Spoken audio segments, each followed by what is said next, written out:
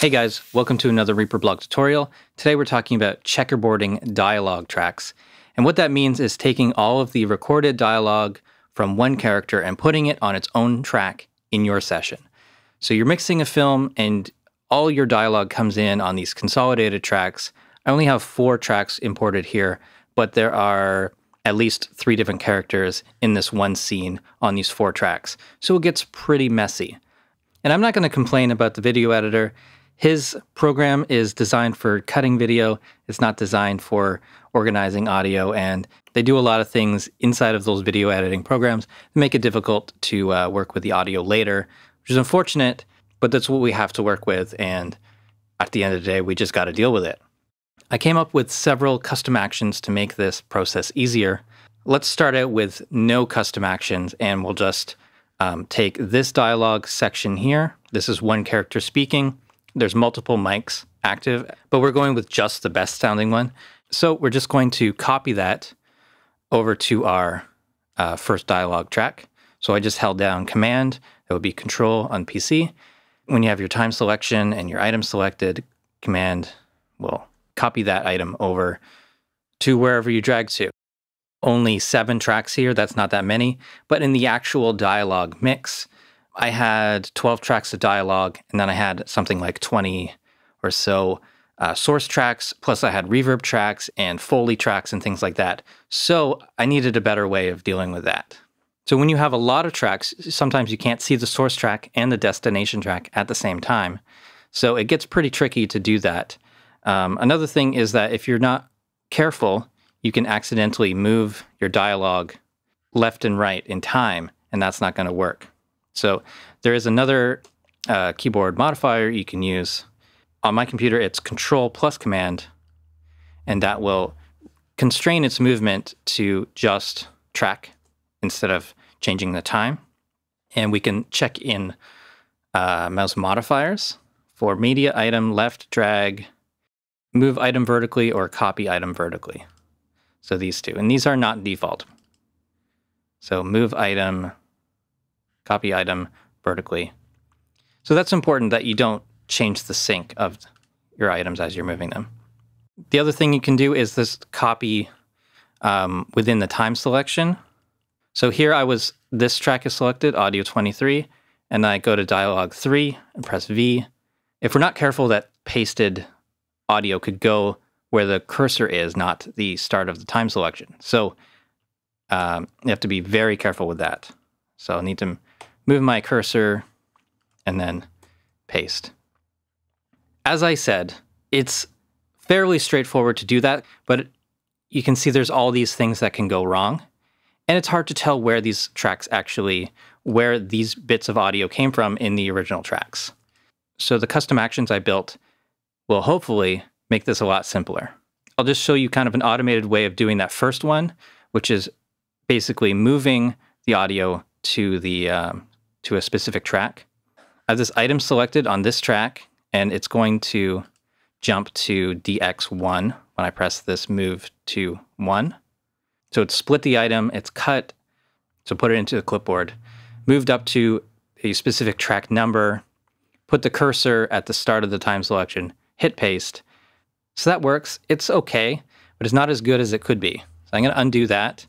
And let's look at this second set of actions that I've done. Copy to DX1, and here, something very similar, but it's kept it in place, but it's changed the color. So I decided to go with red to show which items have been used. So in the source tracks, I'll be able to know right away which tracks have been used and which ones haven't been used.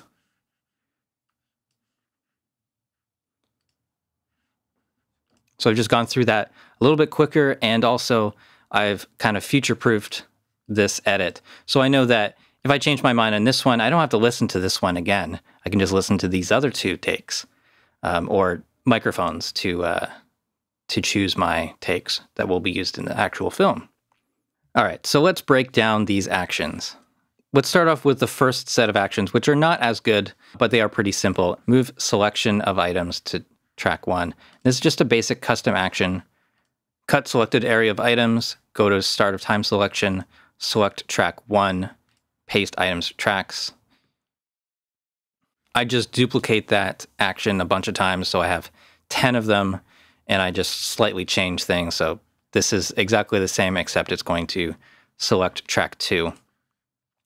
So there are many downsides.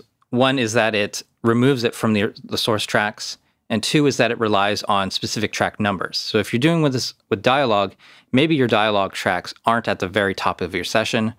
Even if you have a folder, you have to remember that, okay, this is the second character, but I need to put it on track 3 because I already have the dialogue tracks in a folder. Or maybe you have your film at the top track, so your dialogue tracks start from track 3. So it gets complicated. So the other way, using the second set of actions, the copy to DX, 1, etc., those are actually cycle actions. And I'm using the cycle action editor because it can do console commands. It's going to split items at time selection. It's going to copy the items. It's going to set that take to a custom color. I'll just show you where you can choose which custom colors. It's color management. And set custom colors. On Mac OS, it's the same as your system's custom colors. So it's these custom colors here. So number 9 is this one, and that's the red that I'm using. So it's a little bit different on Windows, but I think it is basically the same. It's going to use the system colors. Anyways, back to this. It's going to go to the start of the time selection, and then it's going to run a console command. Capital S will select only a specific track, and it's going to go by name, so DX space 1. So as long as my project template has a bunch of tracks named DX1, DX2, etc., my template will start with 10 tracks of dialogue named that way. You can choose any name you want for your template or any name you want to match with this. It's just a matter of editing this console command. So this could be sound effects 1, Foley 1, whatever you want. Whatever you need to match your source to your destination track with, you just change the name there. I think that's pretty simple. And then finally, it pastes in place on that destination track. So as I said, I just duplicated this. The easiest way of doing that is through the export option. So export selected cycle actions. I'll just put it on the desktop and call it cycles. I'll go to the desktop. So I've got my cycles.ini, and I open that up in plain text editor. I use Textwrangler. So here it is, main cycle actions. So that's this section of the cycle action editor. Action, this is the name of it. And then it lists the numbers there. And the other thing we need to do is, so if we're doing this a bunch of times, we just need to change this number of actions, NB_actions. It's 1, so we could change this to 3 if we're having 3 actions. We could actually just do this to change this to SFX. SFX1 and the custom color, let's say 3, and change SDX to SFX1. And take this line, paste, paste. This one becomes 2, this one becomes 3. And it's just a very, very quick process of kind of batch renaming these things. 2, 3. And so we'll save this, quit, go into the import in section main, and once again take that cycle ini, and there we go. Copy selected area to track named SFX3, 2, and 1. So now those actions are in the action list. So let's open up the action list and SFX, and I've got these actions here. I can put them into a toolbar or whatever. So that's it for me. I hope you've enjoyed this tutorial. If you found this helpful, please consider being a patron at patreon.com/thereaperblog. It would really mean a lot to me. You can follow me on Facebook and Twitter. You can join the Reaperblog community on Facebook, and check out reaperblog.net for a lot more tutorials.